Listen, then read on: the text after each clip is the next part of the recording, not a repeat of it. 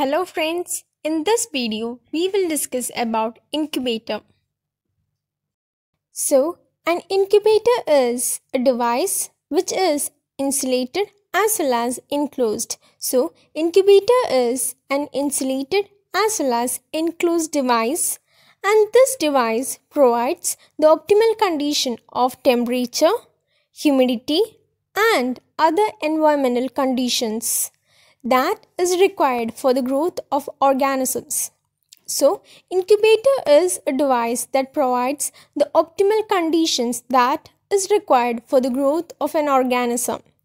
So, the optimal conditions include temperature, humidity and other environmental conditions. So, an incubator is a very necessary requirement that is needed for the cultivation of microorganisms under artificial conditions. So, incubator is a device that provides artificial conditions for the growth of the microorganisms. So, incubator is used for the cultivation of both unicellular as well as multicellular organisms. So, this is how an incubator looks like. So, an incubator is used to provide the artificial conditions that is required for the growth of a microorganism. So now let us discuss the parts of an incubator. So let us discuss the first part, which is cabinet. So the cabinet consists of a double wall. That is, the outer wall is made up of stainless steel, whereas the inner wall is made up of aluminum. So the space between the outer and the inner wall is filled with a glass wall. So this glass wall would provide an insulation so that the incubator does not lose a lot of heat, and also it can reduce the electrical consumption. So the glass wall helps the incubator in insulation. So now let us discuss the next part, which is door. So door is present in all incubators. So the door is generally made of glass. Why it is made of glass is that it helps us to visualize the interior environment without disturbing the incubation. So the door is usually made up of a glass. So now let us discuss the next part, which is the control panel. So in all outer walls of the incubator, a control panel is present. So this control panel consists of all the switches as well as the indicators that allow the parameters of incubator to be controlled. So in the control panel, even the switch for the control thermostat of the device is present. So the control panel is present in the outer wall of the incubator. So the next is thermostat. So thermostat is a device which can maintain a temperature. So thermostat is used in incubator so that the temperature is being maintained. That is, once the desired temperature is reached, this temperature is maintained in the incubator. So for that, a thermostat is being used. Next is the perforated shells. So bound to the inner walls, there are perforated shells. So it is on these perforated shells the plates with the culture media are placed.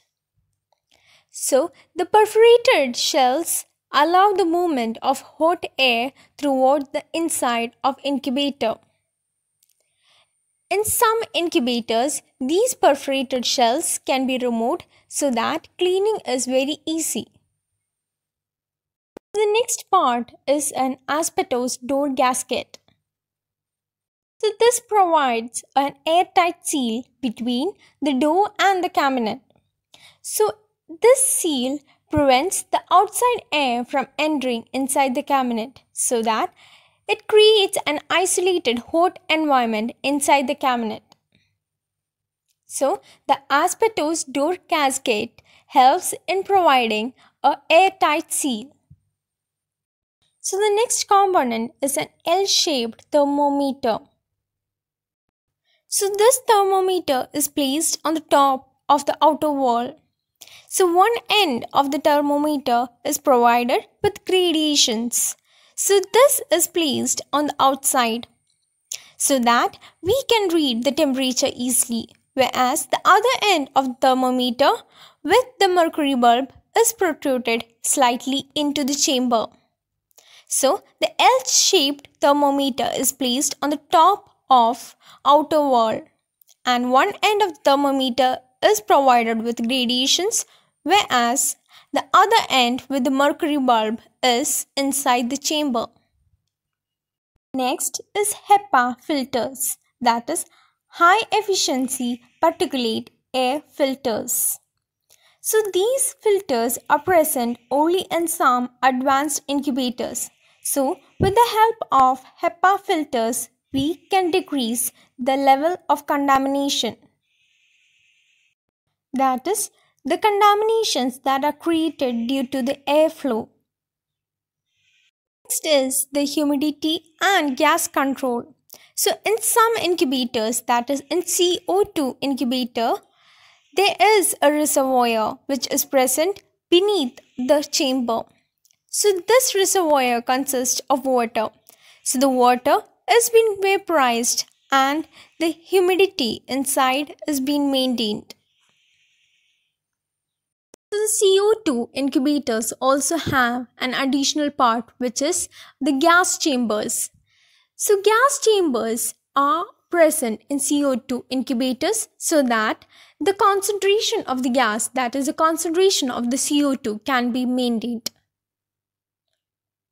So these are the parts of incubator. Hope the parts of incubator is clear. For more such videos, do subscribe to our channel by Tech Simplified. If you like the channel, please like and share with your friends.